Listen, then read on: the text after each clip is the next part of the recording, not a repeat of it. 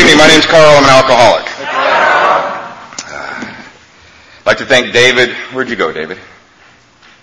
There you are. I'd like to thank David for having me out here. I'd like to thank the rest of the committee, and also I'd like to thank Butch for picking me up at the airport. And it's true, the plane was an hour late. You wouldn't believe this. In Dallas, we get onto the little puddle jumper plane to get out to Midland, Odessa, and plane goes out on the runway, and they stop. And they say, "We got to change pilots."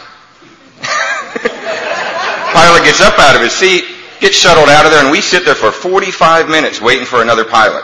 And I was telling Sue about that, and she was going, what was the matter with the pilot? I go, I don't know. She gets, probably drunk. Probably drunk. That's probably what the problem was.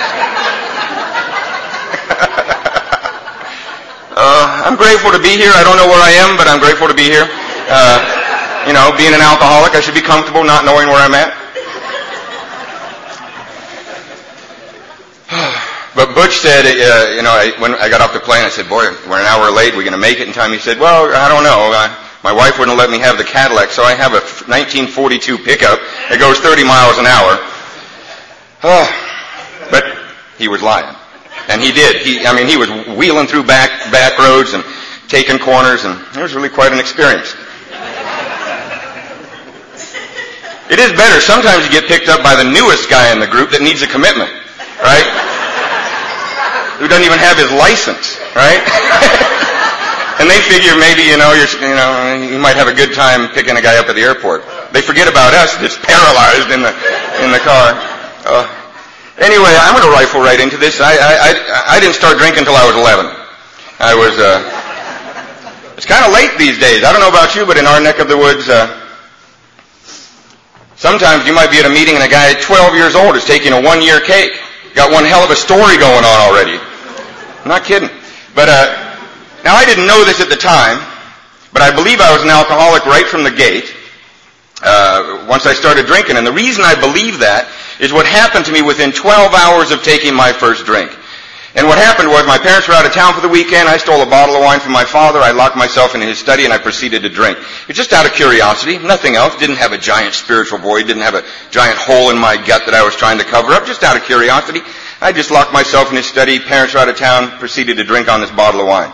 And halfway through that first bottle of wine, notice I said first bottle of wine, I got this feeling that was just amazing. Just amazing. I remember taking this big, deep breath, just...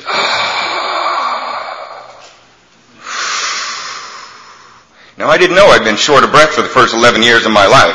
But man, I was breathing easier now.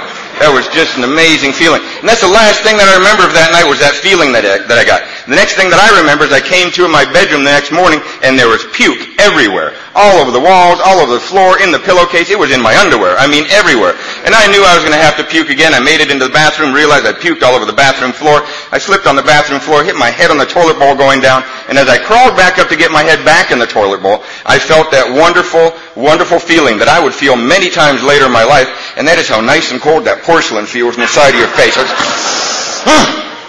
And I got my head back in that toilet bowl and I started to heave, and I'd made it into the dry heave stage, where nothing's coming out but you're still whipping back and forth. Right?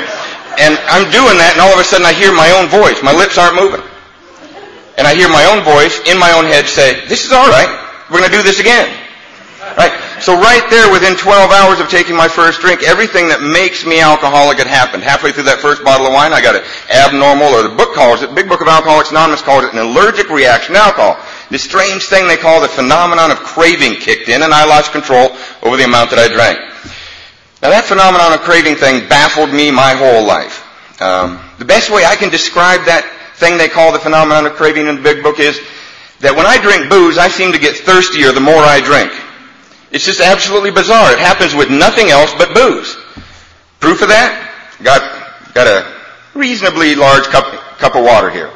And I'm probably going to finish about half of that, maybe all of it in the next 45 minutes to an hour that I'm talking to you. But I can guarantee you that when I finish this cup of water, I'm not going to go buy a case of water to get me through the rest of the night. I'm not going to do that.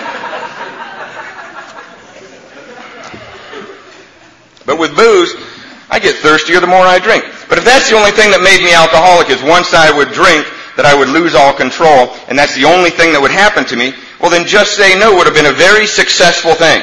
Right? Back in the early 80s, Nancy Reagan would have said, "Just say no." I would have, and I imagine you would have gone, oh, and we would have just said no.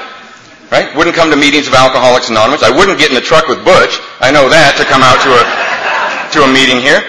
You know, I'd just be at home just saying no. David would have called me, said, want to come out to Hobbs, New Mexico? I would have said, no. I said, why not? Well, I'm just at home just saying no. What are you doing? That's what I would do. Maybe once a year we'd get together for a Just Say No convention, high-five each other a little bit, and go back to successful lives. But that's not the truth, because I got this other thing going on, and it established itself right there with my head in the toilet bowl, and they call this thing the mental obsession. Right? I seem to have this mind that will rationalize and justify my way back to the next drink at all costs. No matter what you say, no matter what I promise, I'm going to be drinking again.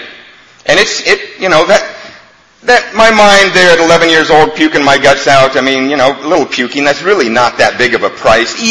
My mind was easily able to rationalize and justify that. But this same alcoholic mind, 15 years later when I made it to Alcoholics Anonymous, was easily able to rationalize and justify handcuffs as a minor and temporary inconvenience. See, I didn't know it until I made it into Alcoholics Anonymous that handcuffs are actually a symbol from society saying, we don't even trust you with your own hands. I didn't know that. I had no idea.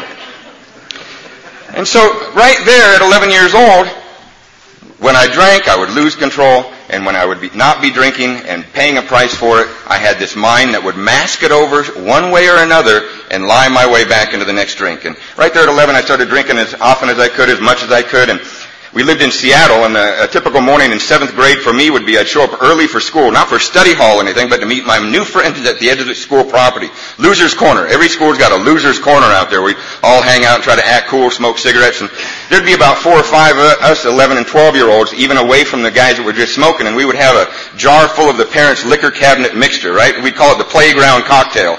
Some kid would have ripped off his dad's liquor cabinet the night before. Now, none of us had been to bartending school yet. So there would be equal amounts of whiskey, vodka, cream de menthe, vermouth, all in that same jar. There'd be green things floating around in that. And you can imagine about 5 of us trying to choke that down, and, we'd be choking it down. And of course it was the early 70s, so we were smoking that commercial pot. Anybody remember that stuff? 4-finger lids, $10 a bag, seeds and stems and the whole bit. And it was even before Ziploc days when it would just be a regular Glad bag, and as you'd roll it up, there'd be about 9 people spit on it. You're like, oh man! And we pack all those seeds and stems and leaves into a homemade pipe, maybe made out of plumbing fittings and a screen. Or if we were really desperate that morning, it would be a toilet paper roll with aluminum foil and pinholes in it. And we'd pack all those seeds and stems and leaves in there. We'd hit that lighter, and the seeds and stems would be popping. We'd be burning holes in our clothes. And then we'd look at each other and go like, are we going to school today? I don't ever remember anybody saying, yeah, we're late for math, we better hurry up. I don't remember that. Now, it's at this point that many people that speak in meetings of Alcoholics Anonymous often interrupt themselves and say something like this. I don't mean to offend anybody, but drugs are a part of my story. Now, I think it's a bizarre thing for alcoholics to apologize to other alcoholics for doing drugs while drinking or in between drunks. I understand apologizing to judges and police officers, but I don't know why we apologize to each other.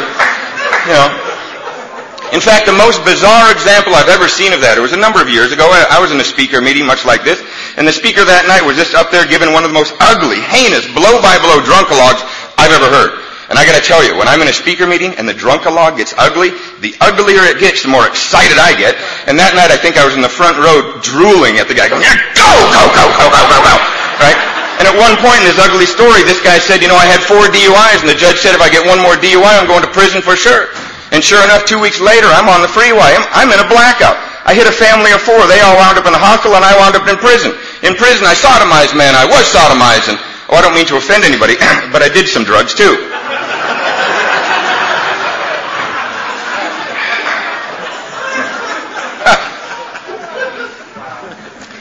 So anyway, by the time I was 14, there in Seattle, I was a neighborhood drunk and the neighborhood drug dealer. I forgot to mention, but my father was a neighborhood Lutheran minister. I wish he would have had your reaction. My dad wasn't laughing about any of this. My parents, very good people, non-alcoholics, solid people in the community, living a good life. And it was no secret to them that I was withering away in front of their eyes. It was no secret. And they always tried to help me, But you see, the thing is, they always blame my problems on people, places, and things. They always thought if we can get him away from those damn group of kids he's hanging out with, things will get better. If we can get him away Get them out of that damn public school system, things to get better. They tried all of the above. But you see, I'm an alcoholic. My problems are not based upon people, places, and things. My problems are based upon my physical and mental relationship with alcohol. See, if you change the people, places, and things in somebody's life like mine, all that happens is that I'm loaded with different people, in different places, ruining different things. That's all that happens. See, they tried all of the above, and when I was about 17 or 18, I barely scraped out of the public school system there in Seattle. My parents decided that Seattle was the problem. If we can get them out of Seattle, things will get better. So they sent me 300 miles away to Washington State University. I spent 3 years at that university on my parents' money, and in that 3 years, I got about 10 credits. At any given time, my grade point average matched my blood alcohol content, about a .25. I'm not talking 2.5. I'd be proud of that. That'd be a C average. I'm talking .25. That's withdrawals, incompletes, Fs, and maybe an occasional D, like in a bowling class or something. And by the time I was 22, this little story I'm about to tell you will let you know exactly where I stood with my family. Now, my father was Swedish, my mother is Icelandic, therefore I look like a polar bear. And I don't know whether this custom I'm about to tell you about is Scandinavian or whether it's Lutheran. I don't know. But at Christmas time, my parents wouldn't just send out Christmas cards to their friends and relatives. They would send out this big, long Christmas letter that said everything the family had been doing that year.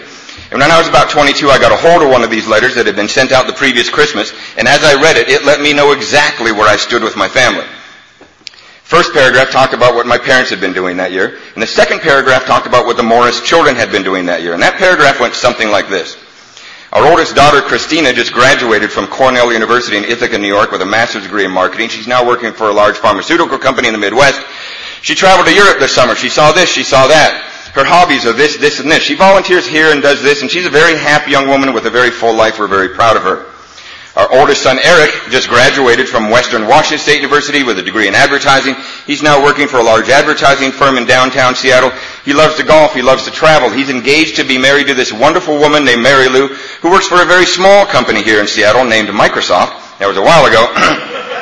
And they love to golf together. They love to travel together. He's a very happy young man. We're very proud of him. Our youngest son, Karl, just turned 22.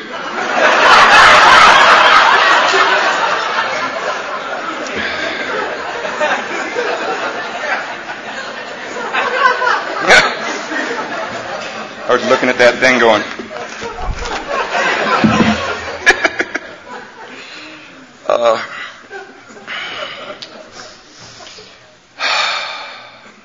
it's about this same time, I don't know whether it was just one more time in jail. And, every time I'd wind up in jail for these little petty things. And, Mom would come down in my teenage years, maybe into my early 20s, and Mom would come down and she'd give me that look. How did it happen again? And I would look at her and I would want to say, I know it looks bad now. I can see it looks bad now, but the other day when I started drinking, it seemed like a good idea. And, I didn't know what to say to her. It was one more time and my folks just said, you know what, we've had it. Every time we try to help you, you just spit in our face. And if you're going to live that way, go ahead, but not around here. Take that car in the driveway and do whatever you're going to do and just go. And my cars, I'd had a lot of cars ever since I'd been 16 years old, and they always started out as perfectly good used cars, but they would die of alcoholism. I don't know if yours did that, but mine did that. And this will tell you exactly why I drank. If I are physically sober on any given morning, meaning I just haven't had a drink yet that day, and I happen to be coming out of wherever I happen to be living, whether it be my parents' basement or a park, depending on what part of my life we're talking about, and I haven't had a drink and I'm a little restless, irritable, and discontent, just twitching a little bit, and I walk up to a car that I've owned for a while, and I see the dents and the broken windows, and I say, damn, I deserve better than this! And I'd get in and I'd smell the rancid smell of stale alcohol, and I'd see the cigarette and hot box burns on the seats, and I'd get madder by the second. I'd turn that key and it's only hitting on 1 or 2 cylinders, and I'm looking through a cracked windshield, rearview mirrors hanging off the side. I'm driving down the road, some young guy blazes by in a nice car honking at me like I'm in his way, and damn it, what do I gotta do to get ahead of this world? Just a little edgy here. And all I'd have to do is go drink for a couple of hours. And after I would drink for a couple of hours, I'd walk back up to that very same car. Now as it approached that car, I'd say to myself, why, that 62 Dodge Coronet, that's a classic. And I'd get in and it wouldn't smell bad anymore. Then the most miraculous thing I ever experienced prior to coming to Alcoholics Anonymous would happen when I turned that key. Now after drinking for a couple of hours, I would turn that key, and it's like, boom! It's like a mechanic had been working on my car while I'd been drinking. Look at the way this thing corners at 70 miles an hour. Right? And I had no idea that the ability for alcohol to totally change my perception of my reality gave me three options: jails, insanity, death, or here. And I got to tell you, at 11 years old, when I set that relationship up with alcohol, that physical and mental relationship with alcohol, my choices from that day forward were jails, insanity, death, or Alcoholics Anonymous. 5 minutes after I walked through the doors of Alcoholics Anonymous at 25 years old, my choices were jails, insanity, death, or Alcoholics Anonymous. Today, at 15 years and 8 months clean and sober in Alcoholics Anonymous, that has not changed. My choices are still jails, insanity, death, or Alcoholics Anonymous. And if that's true, which I truly believe is, my choices today are jails, insanity, death, or Alcoholics Anonymous, then the best, if I were to leave Alcoholics Anonymous, the best thing that could happen to me is I'd make it back. So why would I leave in the first place? Okay? So I pack up that car, I head south. I lived on the streets of Portland, Santa Cruz, streets of Hollywood. The words are demoralizing. That's the only words to use for that year and a half. Long story short, I'm back up in the Seattle area. A drug deal goes very, very badly. I join the Navy. I would love to tell you that I, took a look at my life, saw what a taker I'd been, and thought maybe I ought to serve my country and get an education.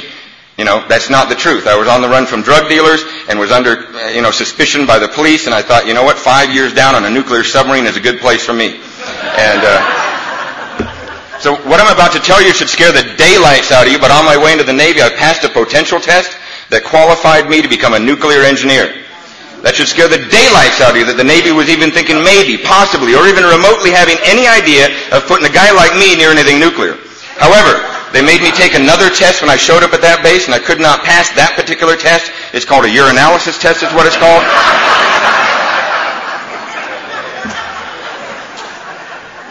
I was immediately kicked out of the nuclear engineering group and transferred to this group they called nuclear waste is what they called us. Now I'll never forget the day. 2 weeks into boot camp, there in the barracks, and Master at Arms walks in and he's got that list. And the guys that were on that list knew they were on that list. I knew I was going to be on that list. And he came in and he read off these names, and we were yanked out of that barracks and thrown into this van and taken to another area of the Great Lakes Naval Station. And we pull up in front of this one administrative building. The other 4 or 5 guys that were on that list were told to get out, and they were taken to this building. I was told to stay in the van. That driver took me to another building. He marched me right into the commanding office. The guy who ran the whole Great Lakes Naval Station, I was marched right into his office. Big plush office, carpeting, big oak desk, pictures of naval vessels all around. And, he had so much gold on, if you got a hangover, it really is hurting you. And I'm standing there. I haven't had a drink in a couple of weeks. And I'm standing there. He asked me my name. I tell him my name. He's got this this telephone on his desk with a speakerphone on it. Now he pushes a button on that, and into that telephone he says, "Walt, that's my father's name." My father had been a reservist chaplain for 40 years in the U.S. Navy. This was an old World War II buddy of my father's.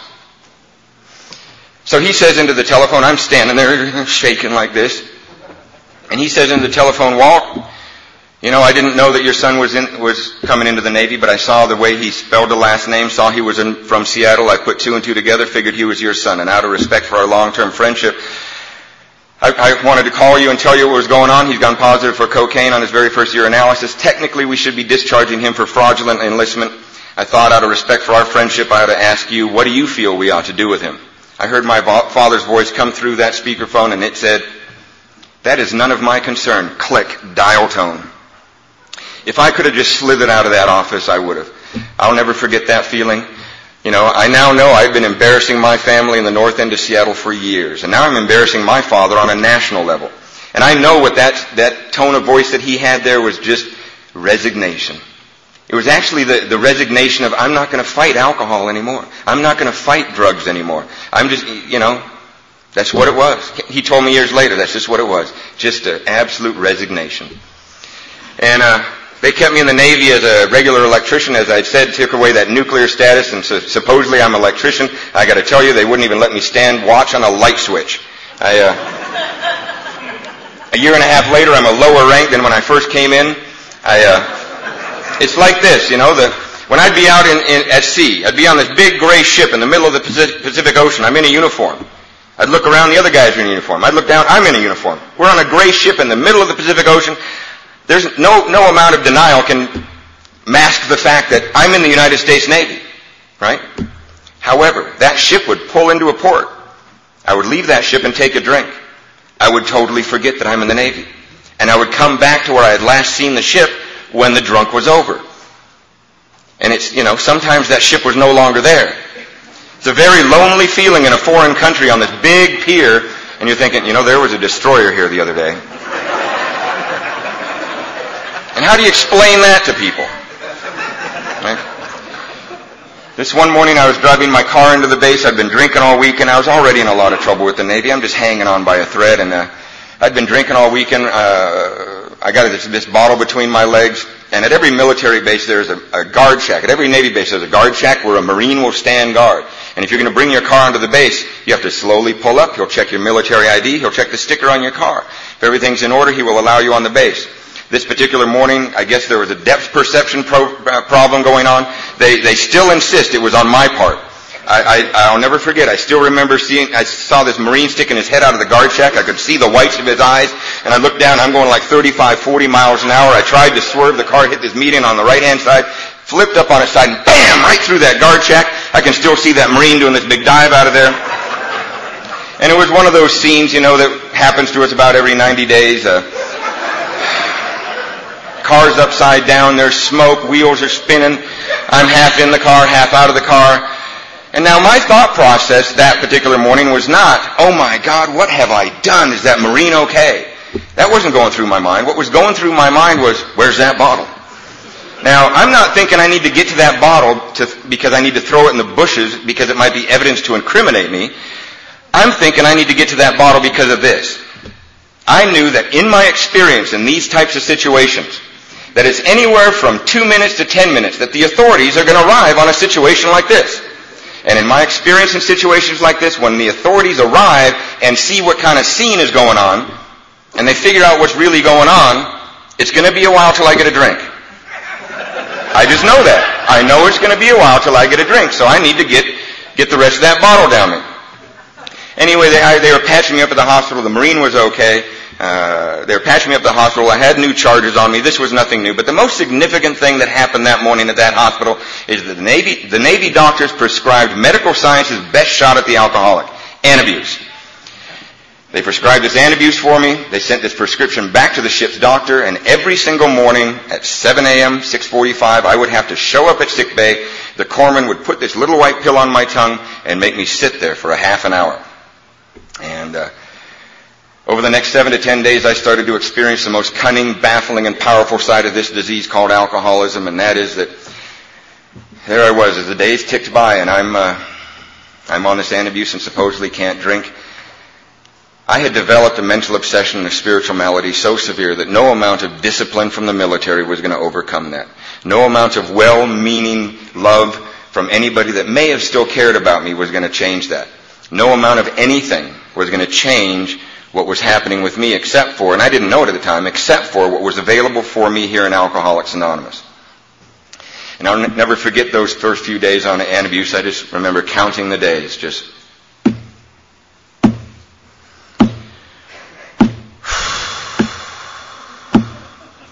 It's been about 4 days. And I'm on Antabuse.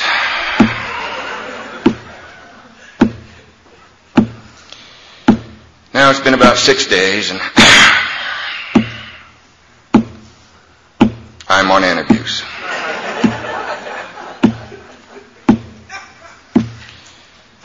Now it's been about 8 days, 6 hours, and 15 minutes. And I'm on Antabuse. I started to look around that ship, and the other men, they're talking behind my back. All 300 of them.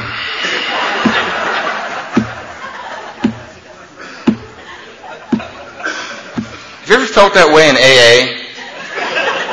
The only difference is that in AA, we are talking behind your back. Only with love and tolerance in New Mexico, I'm sure, though. After about 10 days of this, I just snapped. I went AWOL from my ship. I locked myself in a little hotel room in downtown San Diego. Got a bottle of vodka and a shot glass. I sat on the edge of this little bed and put the bottle of vodka and the shot glass on this rickety little end table, and I stared at it. And I remembered, as I was staring at the bottle of vodka, I remembered that the Navy doctors had given me a warning when they prescribed the antabuse for me. They had told me, son, if you drink on top of antabuse, you're going to get one of two reactions. One reaction is you will get violently ill. The other reaction is you might die. I remember sitting on the edge of that bed looking at the bottle of vodka thinking, well, wonder which reaction I'm going to get. Took one shot and nothing happened. Authority had lied to me again as far as I was concerned. I waited about 2 minutes just to make sure, and I took another shot. All of a sudden I felt tingly in the face, so I looked in this cracked little mirror that was in this hotel room, and I was like bright red, blotchy and purple in places. Took another shot. All of a sudden I could feel my heart going boom, boom, boom. Looked at my shirt, I was drenched in sweat, and all of a sudden I was like, hyperventilating. We're doing all right so far. This is all right.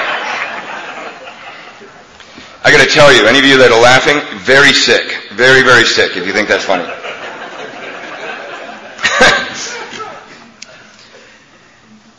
Take another shot. Boom. Up it came. My late sponsor, Eddie C., God rest his soul. He used to call this next thing that happened to me projectile regurgitation. Just straight up and out. Thank God I was in the type of hotel room where the toilet's in the same room as the bed. Now this is a different type of puking than I've been used to. You see, one of the tools for living that I've gotten through the 15 years that I was drinking and using is that, what I like to call socially throwing up. You can be anywhere. You can be at your grandmother's birthday party if necessary. You can be at your job if you happen to have one. You can be driving. You can be at the park. You can be at a bar. Whatever.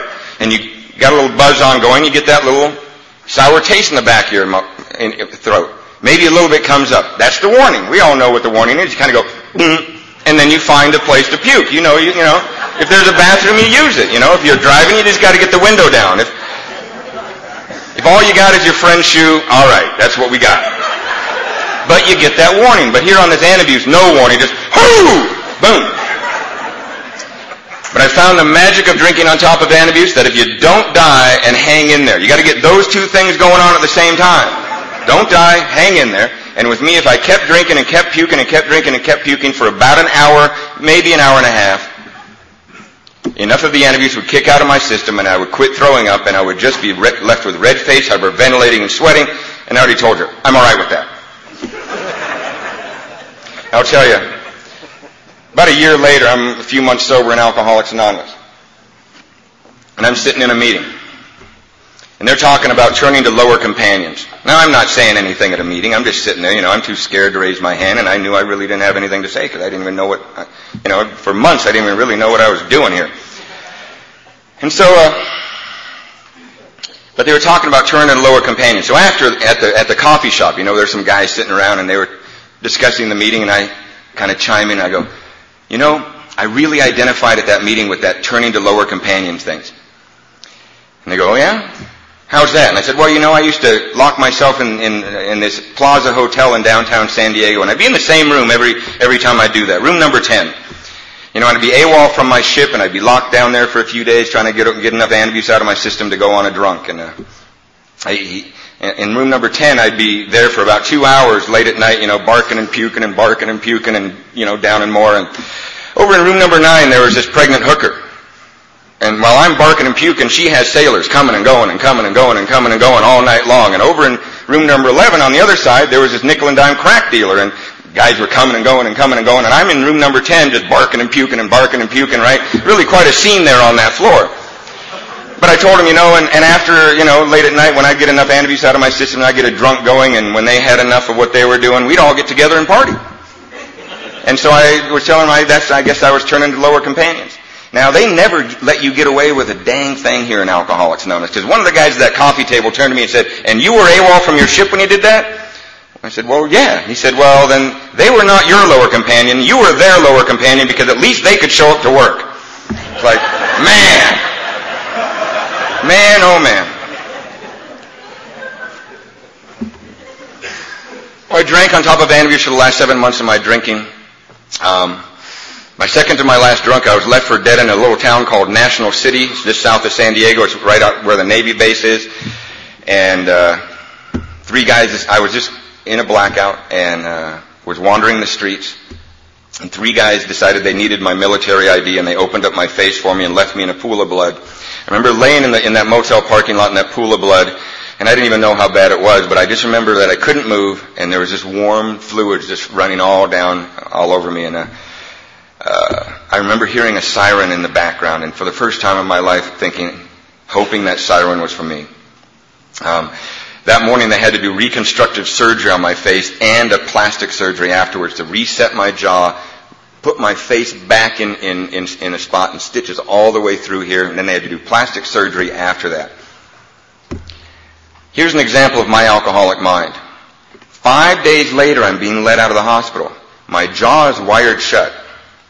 I'm fully medically detoxed. IVs, the whole bit. I'm not craving a drink. There's no physical craving. I don't need a drink, but I'm left with the alcoholic mind.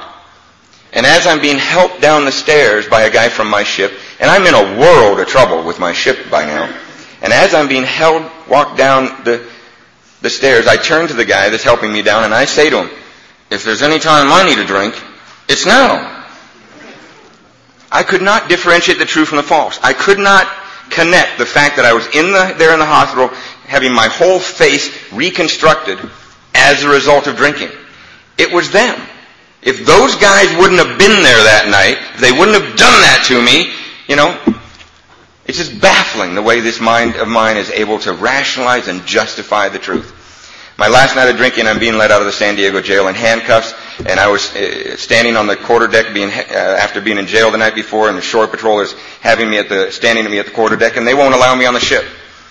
The officer of the deck that morning says, wrong answer, he's not coming aboard this ship. Orders have been processed on this guy. 90 days in the brig, bad conduct discharge, and then he got this disgusted look on his face.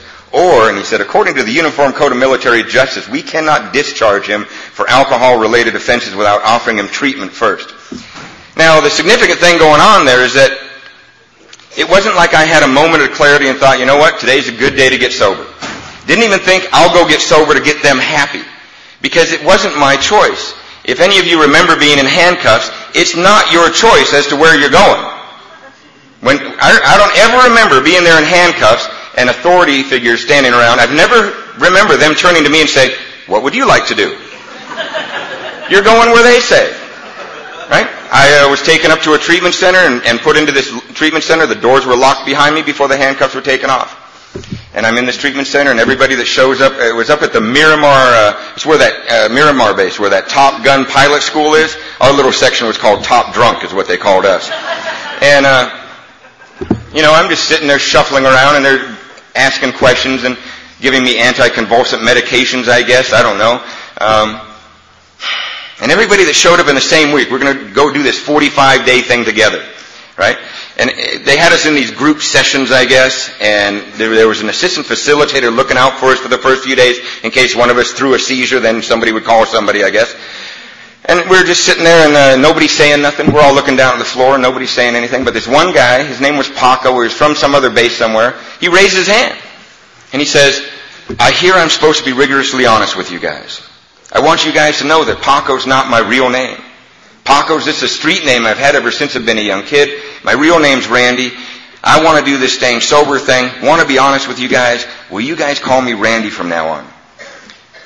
We all kind of look up from the floor just enough time to say, great, nice to meet you, Randy.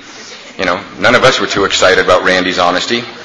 But this assistant facilitator who was looking out for us got really excited and said, oh my God, there's the first breakthrough of any honesty of any of you SOBs. Later that afternoon, Randy was paraded in front of us. They slapped a gold name tag on him that said Randy, and then we were all informed that whenever staff was not around, Randy's in charge.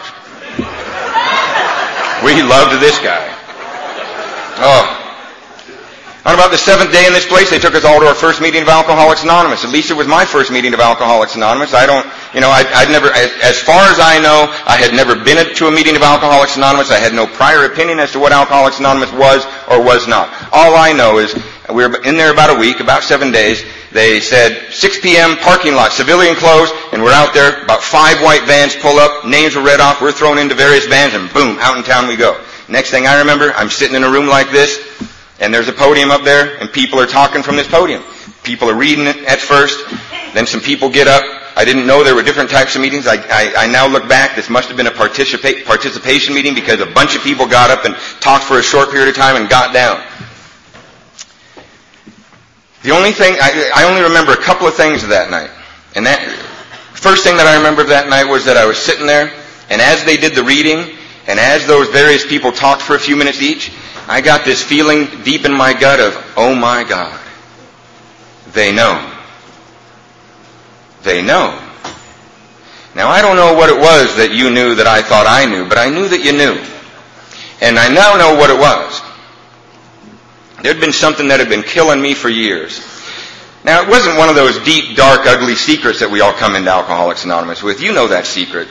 You know those secrets. We all come to Alcoholics Anonymous. You know that thing that happened in the middle of that night where you know that just being in the same room fundamentally changed you as a human being? We all come to Alcoholics Anonymous with that stuff. We all do. But there's something else that just killed me inside for years. And that is that whenever authority would be yelling at me about my drinking, if I could have said this to them, I would have. You know, they'd be yelling at me about my drinking, and I would say, yeah, I know it looks bad. Yes, I know. I know. I see that burning car over there. I know it looks bad. But if I could have verbalized this to them, I would have. I would have said, but if you knew how I felt when I wasn't drinking, you wouldn't be asking me why I drink. And for the first time in my life, I heard people talking about that. In that very first meeting of Alcoholics Anonymous, I heard people talking about the insanity of the alcoholic with no alcohol or drugs in their system, that restlessness, irritability, and discontentment, that frustration that we feel, that big lead ball in the bottom of our belly, and we got no alcohol in our system, and the only relief is to take another drink. I had never heard that in the bars. I'd never heard that on the streets, never heard that anywhere. And I remember hearing that on one level or another. Next thing I remember is that this one guy got called on and he walked all the way to the front. He said one sentence and he sat down. I have never heard a better explanation of the alcoholic mind than that night, my very first meeting. This guy got called on, he walked all the way to the front, introduced himself, said one sentence. He said, "My name's Jack, I'm an alcoholic. My mind would have killed my body a long time ago, except it needed it for transportation." Sat right down. It's like, whoa.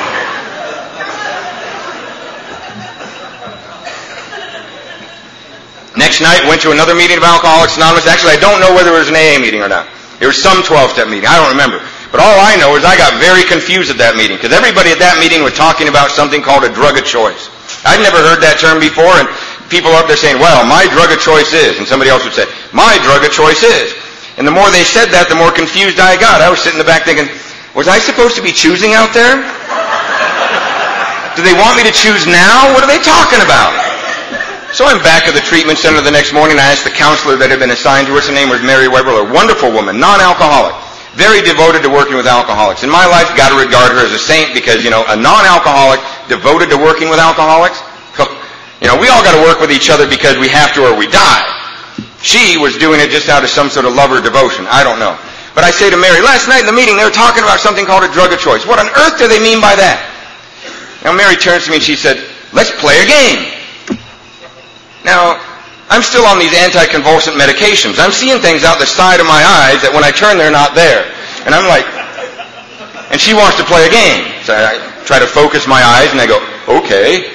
She says, imagine this, Karl. Imagine I walk into this room and I had a tray. And on that tray I had a bottle of Jack Daniels, an ounce of cocaine, and an ounce of Thai sticks. Which one would you take? I started to drool immediately. I take them all! She starts to snap her fingers, settle down. And I'm like, my eyes came back into focus and she looks at me and she says, you can only have one. Which one would you take? And I thought for a second, I said, well, if I can only have one, I guess I take the ounce of cocaine. She said, well, then maybe cocaine is your drug of choice. Do you understand? I said, no. She said, what's the problem? I said, well, Mary, the only reason I take the ounce of cocaine over the other two is, well, I take that ounce of cocaine, I get the hell out of here, and I'd sell 2 8-balls. Now I'd have enough money to buy a quarter pound of Thai sticks and a case of Jack Daniels. That's what I would do.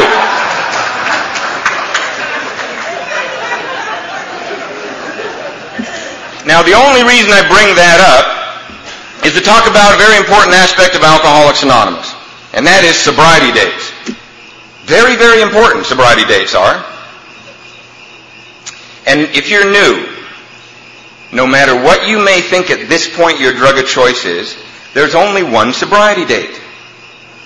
If you work with lots of new people, as I'm sure a lot of you do, I'm sure you run across this type of scenario. Some new guy around my home group, walk up to him and say hi to him, and I say, hey, good to see you. How long do you got? Every once in a while I get this type of response. Well, my drinking sobriety date is January 4th. My pot clean date is May 3rd. I blew my methamphetamine date last night. I was in Walmart all night long. Right? Trying to juggle one sobriety date. Funniest thing I ever heard about sobriety date, same scenario. Saw this guy around my home group for a while. Went up to him and said, hey, good to see you. How long do you got? And he said, well, I had 90 days, but I drank last night, so now I have 89 days.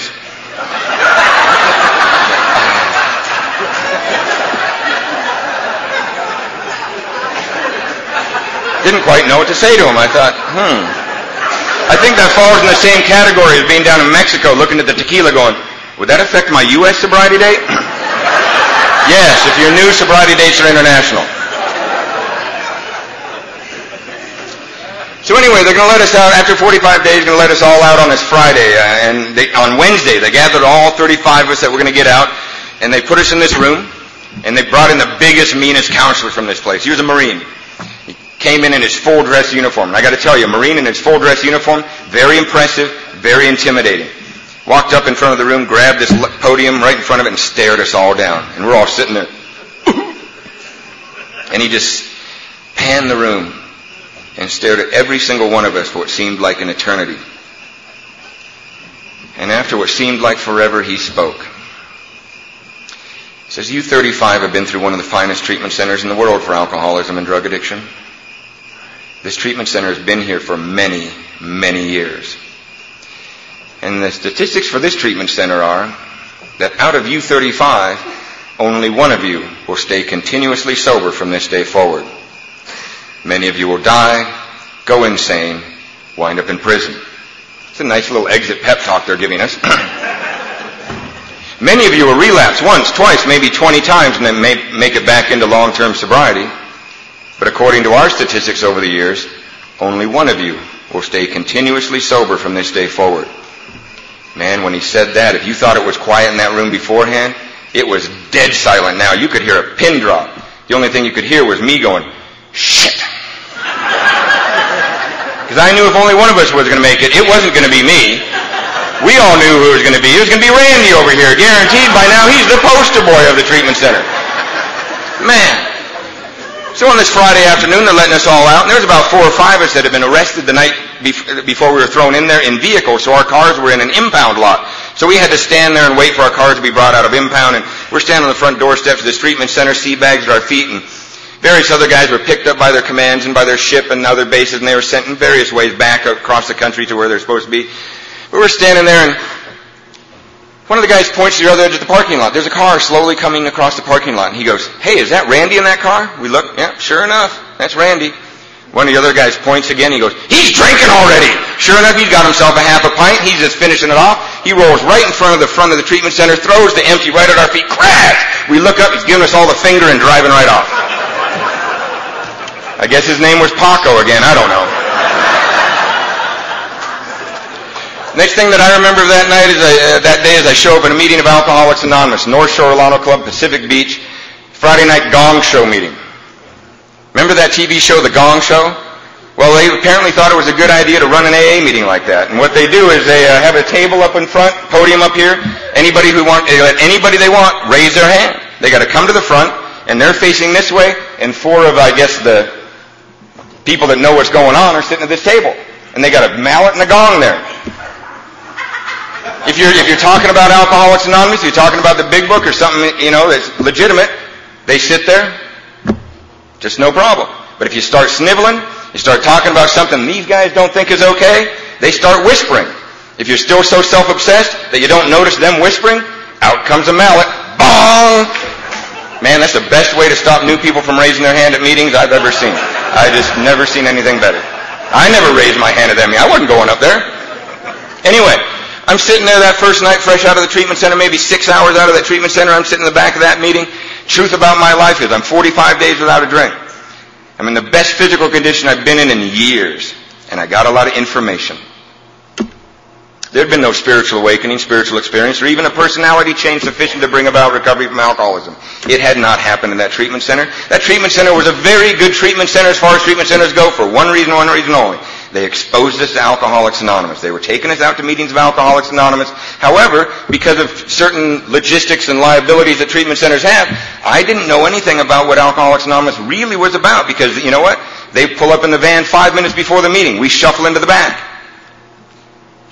30 seconds after the meeting's out, we are shuffled out. I never got to talk to you. I didn't know anything about what you guys did in between meetings. I didn't know anything about that. Oh, but they did expose us to meetings of Alcoholics Anonymous. And I show up at that 6 o'clock meeting. I'm sitting in the back. Whenever I left the Navy base for the last couple of years of my drinking and the first few years of my sobriety, I would put on my other uniform. And that is, I would stop by a gas station, get rid of other clothes that they wouldn't allow me to wear on the base, and I'd put on leather pants, black leather jacket, black tank top, black boots. I'd stand in front of this wall blow dryer in a gas station, boom, put a bunch of mousse in my hair, stand it all up. I wore long dangly earrings and sunglasses at night. A friend of mine told me at that point in my life I was suffering from what he calls IRS problems. That's imaginary rock star is what that is. So I'm sitting in the back of the meeting dressed like that. I don't even have a Harley or a guitar, right? You know, so I'm like what's up? One guy that night, operating on his primary purpose, leaned over me and said, "Hey, never seen you here before. What are you doing?" I didn't think quick enough to lie to him because I promise you, if I would have thought for a second, I would have lied to this guy. But I didn't. I just said, "You know what? I don't know. I just got out of this Navy treatment center and you got me. I don't know what I'm doing." This guy's eyes went, bing! Big smile went across his face. And I'm wondering, what is he so excited about?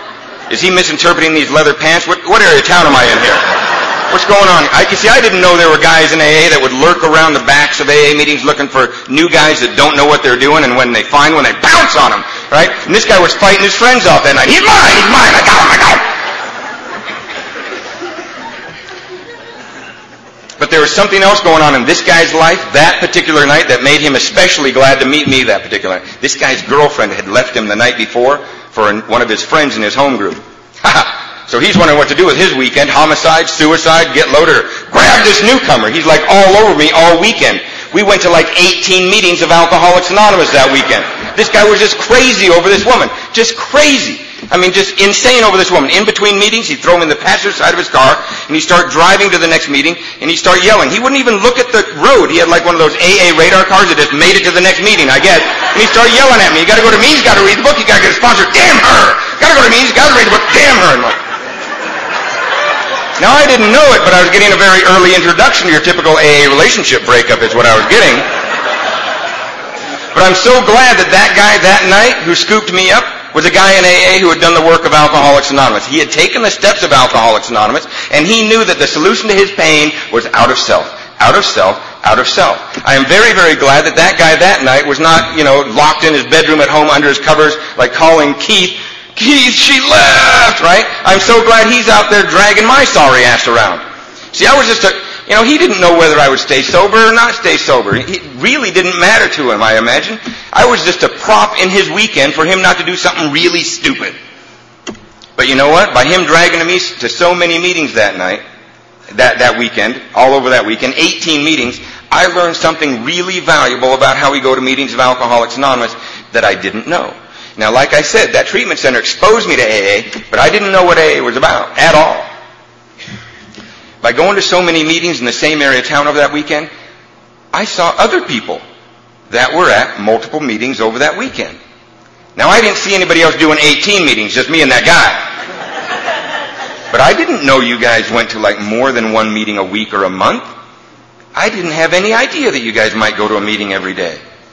But I saw other people over that weekend that were at 2 or 3 meetings over the weekend. And they were claiming they had some serious time in sobriety. And what I learned about how we go to meetings of Alcoholics Anonymous, especially when we're new, and even certainly, like I do today, I'm going to correlate what I learned that weekend about how we go to meetings of Alcoholics Anonymous. I'm going to compare it to a football game. Now, a football team is out there on the field for one reason and one reason only, to win the game. And how do they win that game? They will huddle up, they will make a plan, and they will do one play. then they will huddle up again, they will make a new plan, and they will do one play. Well, that's exactly what we do here in Alcoholics Anonymous. And the game around here is one day without a drink or a drug, you're a big winner. And how do we do that one day? We run in here and we huddle up. We go, remember, bodily, mentally different from our fellows. Break! We go out there and we try a little of this, try a little of that, and we run right back in here and we huddle up. We go, remember, bodily, mentally different from our fellows. And just before we break, some guy in the corner might go, wait, hang on. Before we break, I've been here for 6 months. I'm sober, but I'm broke and I'm bored. What do I do? Somebody like Butch will get up and say, get a job, son. Break! And we go out there and we try a little of this, try a little of that, and we run right back in here. So I get back to my ship after that weekend, and the one other recovering alcoholic. Now, there's lots of other alcoholics on that ship, but there was one sober one at that time. His name was Bob W.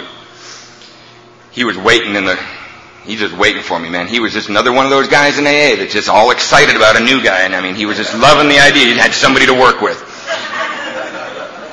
And he started to drag me to meetings also, and he was always checking on me when I'd be down in my workstation down in the electrical shop, and he'd come by and say, hey, how you doing? And he'd say, 4:30, right at Liberty, we're off to the meeting. Meet me at the quarterdeck. And I mean, there he'd be.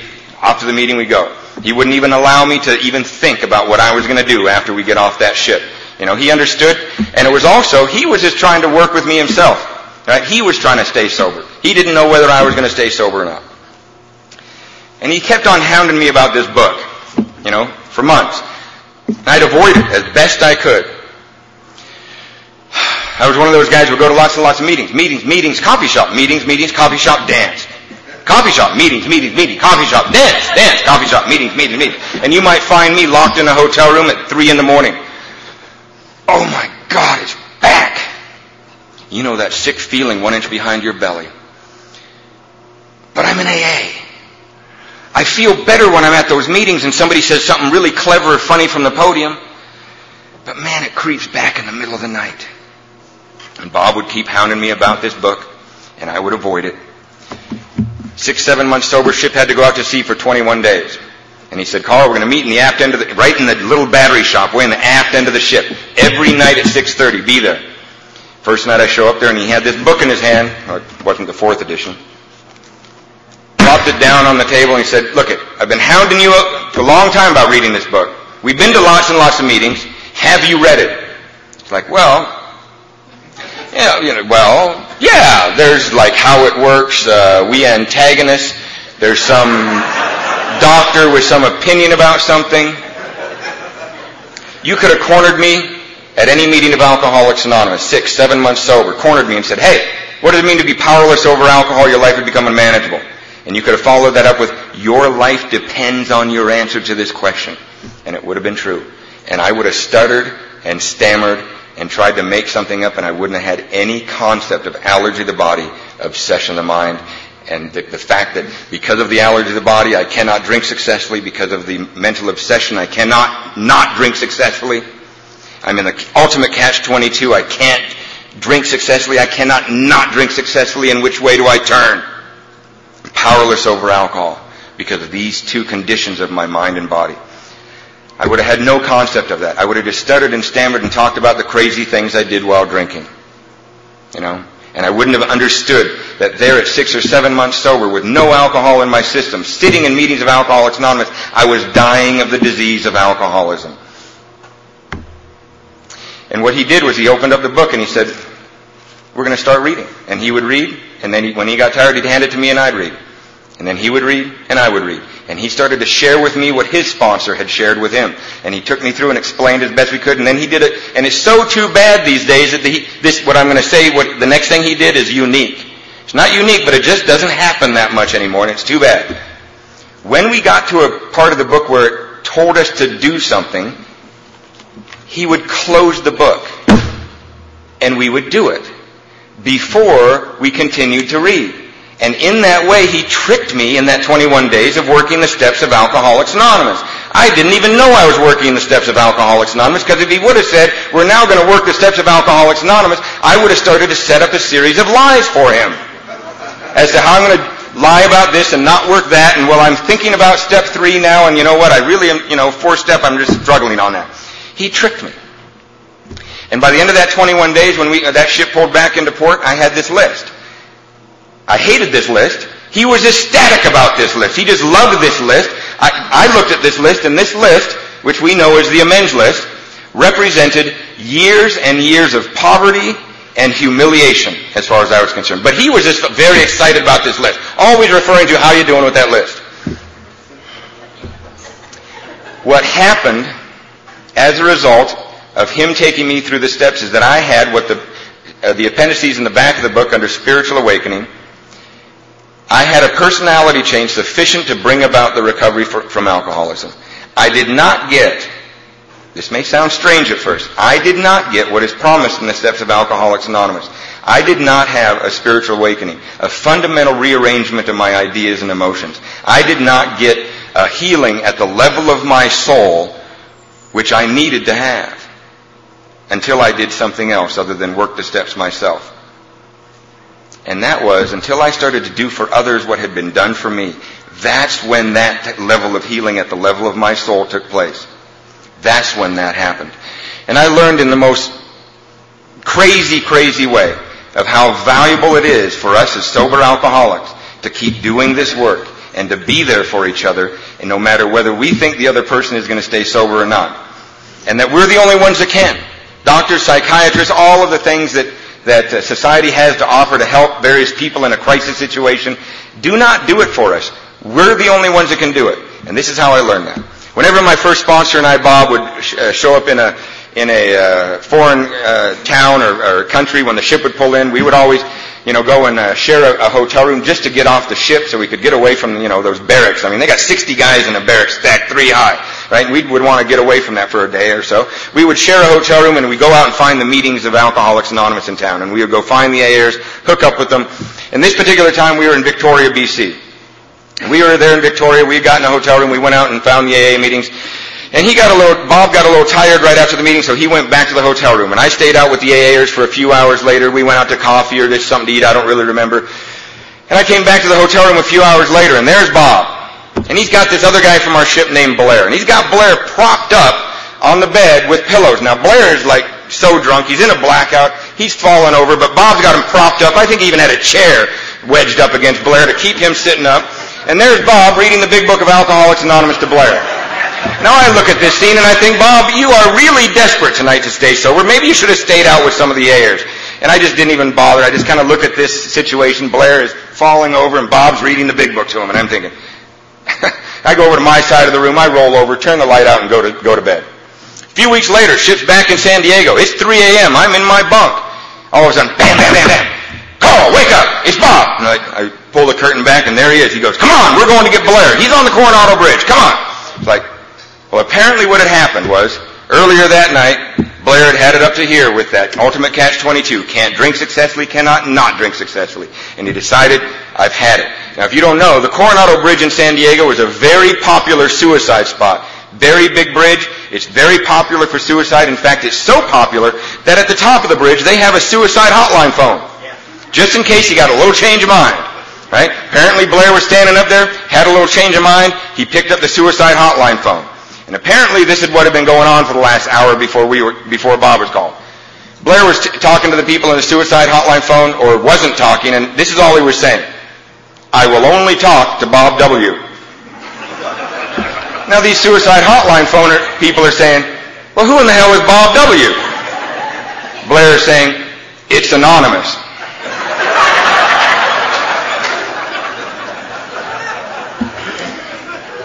Anyway, apparently one of those people on the suicide hotline phone somehow got out of him what ship he was from.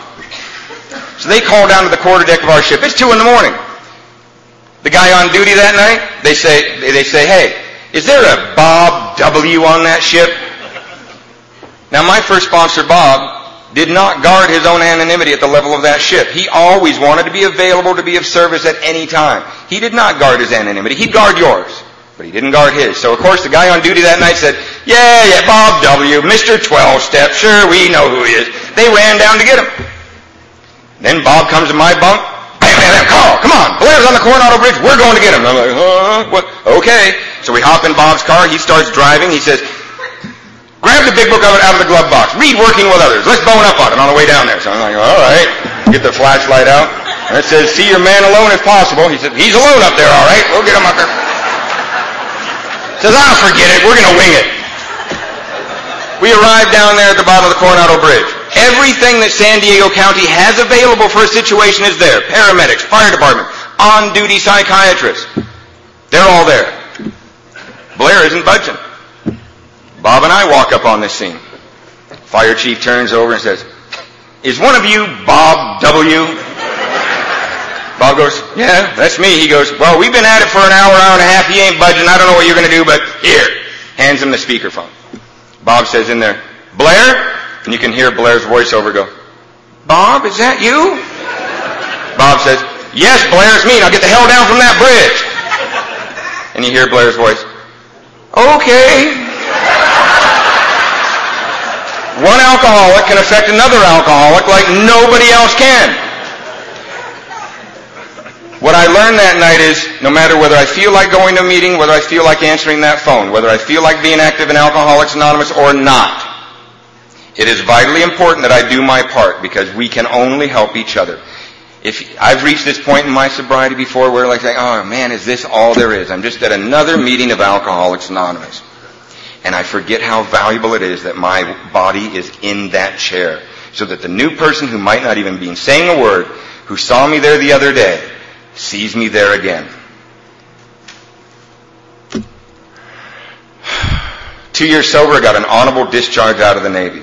First thing I ever accomplished, I even got kicked out of Cub Scouts. Right? First thing I ever accomplished in my whole life. As a result, loving God, program of Alcoholics Anonymous, and you guys teaching me how to show up every day in the same place in a uniform. I didn't know this. It's really all I had to do. At least I needed to start there. And honorable discharge out of the Navy. One of those things on that amends list was that my parents had paid for a bachelor's degree back when I was like 17 to 20, and I had squandered that. So I either had to pay them back all that money, or I had to go get what they had paid for. So, got out of the Navy, packed up, through having to make financial amends in the first 2 years of my sobriety, Navy paycheck every month. Still push-starting the same car that I had, when I got sober. Little 68 Volkswagen hole in the floorboard, had to push-start the thing. Used to call it my Rolls Canardly. It would roll down one hill and Canardly make it up the next, And 2 years sober, I still got this Volkswagen. I'm push-starting it, hole in the floorboard. I got everything I own, my sea bag in there, and I'm puttering on up. I had signed up for this school up in the eastern San Gabriel Valley part of Los Angeles and puttered on up, and I, called AA central office and said, where's there a noon meeting? And I pulled into Covina. Just only meant to pull into Covina. This was 13 years ago, only meant to pull in for a noon meeting. I'm still there 13 years later. And the reason is that I met a man there at that very first noon meeting. A guy named Eddie Cochran. Wonderful, wonderful man. He was pouring coffee at a noon meeting. He was 10 years sober when I was born. And, I met him, and he saw that he hadn't seen me at that meeting before, and he came up and he poured a cup of coffee for me and said, just like that guy on that first night, hey, haven't seen you here before. What's up? This is what I tried to tell him. I said, thank you very much for welcoming me. I'm 2 years sober, been to lots of meetings, worked the steps of Alcoholics Anonymous. Had some wonderful experiences in Alcoholics Anonymous. I'm on the right track. Very nice to meet you, but you know what? I need to get a life. I'm going to be going to school. I'm going to be going to work. I have no other way to support myself. I'm going to be getting this job, and I got to go to school. I got to make amends here. And you know what? I'm very happy to find out where this meeting hall is, so I know where there's a meeting when I need one. But you won't see me very much because I'm going to be busy getting a life. And he just chuckled in the way that he did. He just chuckled and he said, son, that's wonderful. School and work, great things for a young guy recovering from alcoholism. Great thing for anybody. But that's what we do in between meetings, son. He was giving me the secret to long-term sobriety, and that is that I need to live in Alcoholics Anonymous and visit the world. So many of my friends over the years have tried to live out there in the world and visit Alcoholics Anonymous when convenient, and they're not here anymore. That's been the secret. And the very first thing he told me to do is I needed to put newcomers in that car. And I was saying, oh, come on. I got a hole in the floorboard, Eddie. One of them's going to fall through the floorboard. He said, look, you seem to be really worried about the condition of your life and how you've got nothing going on, so put some newcomers in your car, your life will get better. Now, I didn't see how my life was going to get better by doing this, but he was 10 years sober when I was born. I'll try it. Very first night I put new guys in that car, my life got better. The new guys could push start my car. He didn't say how much better, he just said better.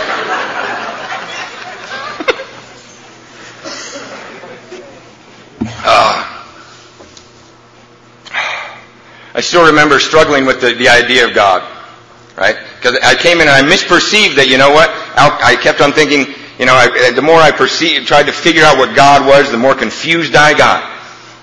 I'll never forget, I'd ask people in AA and they would have that perception, and I'd ask another guy and he'd have that perception. That's the beauty of Alcoholics Anonymous. Everybody has their own perception of a power greater than themselves. But I kept getting more and more confused, and I called up my father one time, and it finally dawned on me, why don't I ask my dad?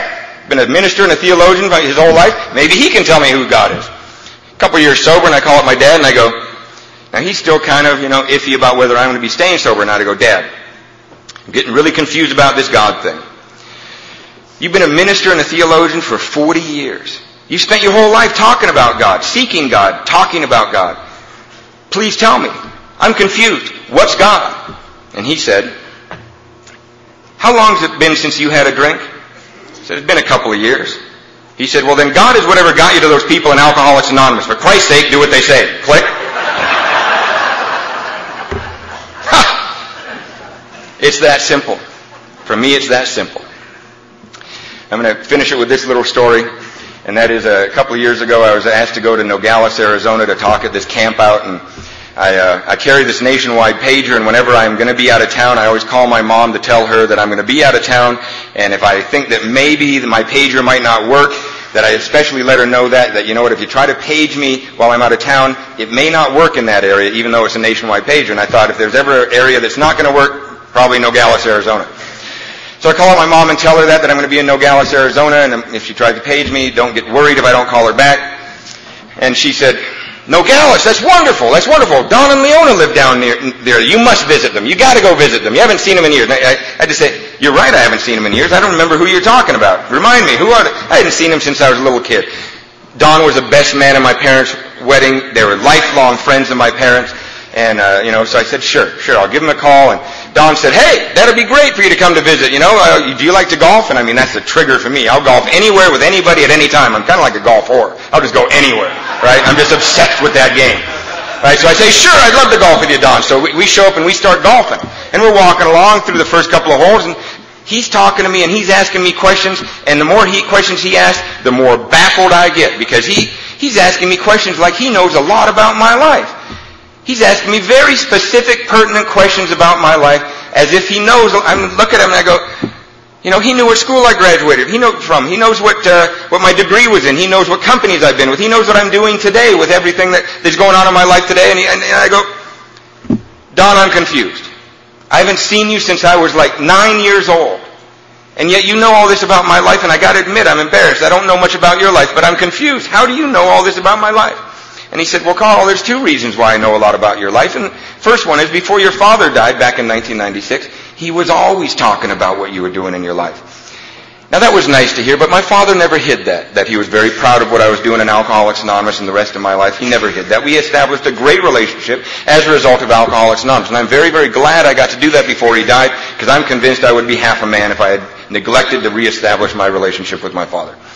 The second thing that he said floored me. It did it for me. Couldn't even golf the rest of the day. He said, the second reason I always know what's going on in your life, Karl, is because every year I get the Christmas letter. I'm like, yes! I'm finally in that thing. Yes! Yes! I want to tell you that I'm very, very grateful to be here this weekend. You're going to have a great time listening to Keith and Sue over the weekend and the other speakers. I'm sure it's going to be fantastic. Really, be good to each other over the weekend. God bless.